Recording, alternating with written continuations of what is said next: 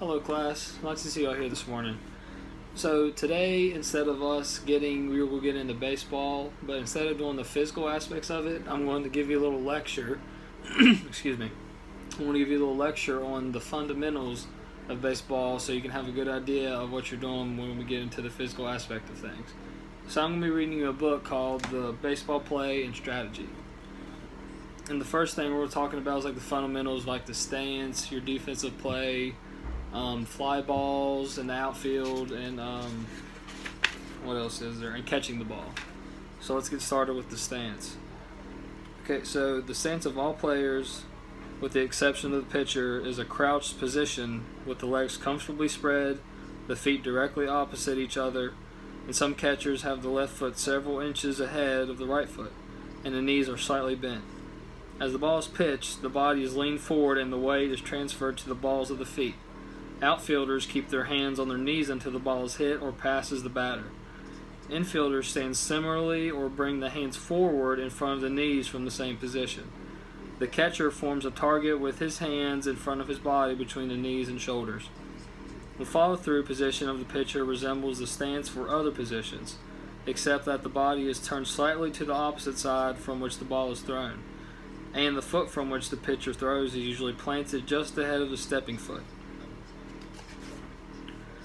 The position of the ball in relation to the player determines his footwork for the start for the ball. When the ball is hit directly in front of a player, the first step, of course, can be made either with the left or with the right foot. If the ball is in front and to the right of the player, the first step is made with the left foot.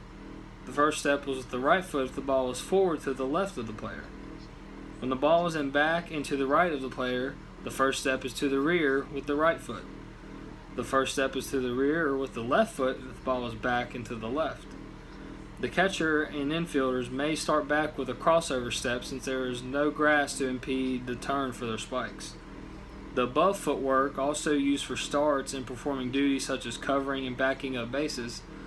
Short steps are taken at first, and the stride is gradually increased until maximum speed is attained, or until the desired defensive position is reached. The arms are swung at the sides and no effort is made to reach the ball until the time of the catch.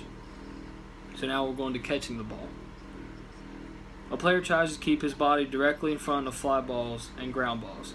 The hands are cupped and the eyes remain centered on the ball until the catch is completed.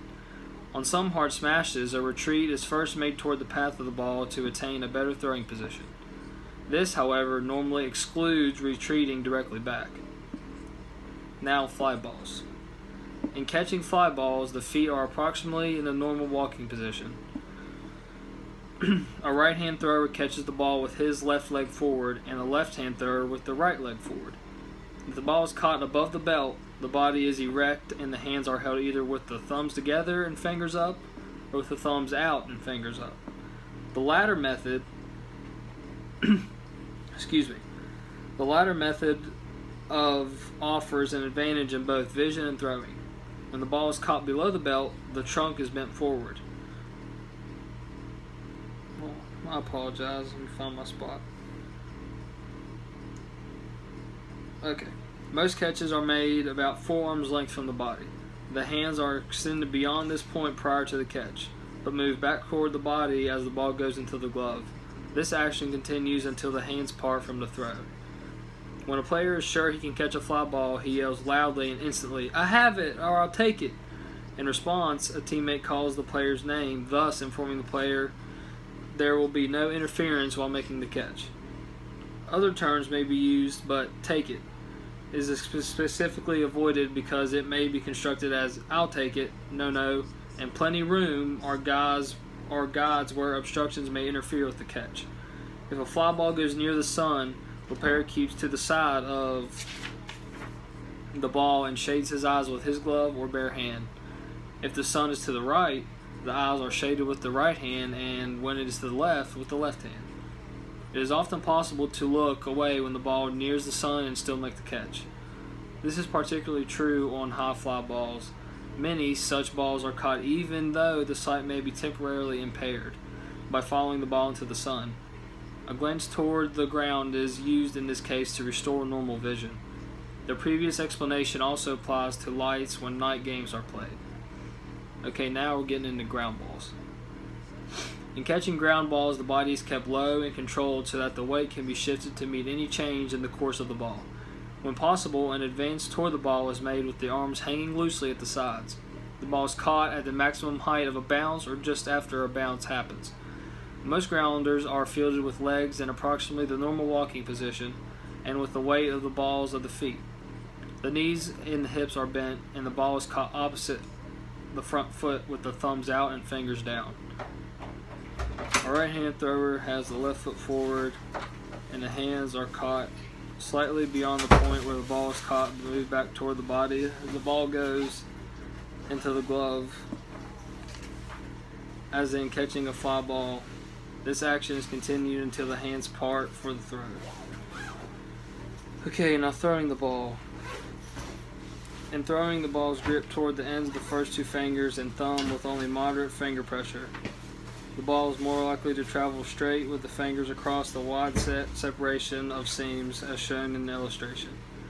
This is particularly true on overhand throws. There are many times when it is impossible to grip the ball with the fingers across the seams, especially if a hurried throw is necessary. However, unless a very short snap throw is required, the fingers can be shifted to this position as in the hands come back after the catch. After a little practice, it is possible to do this without actually watching the ball.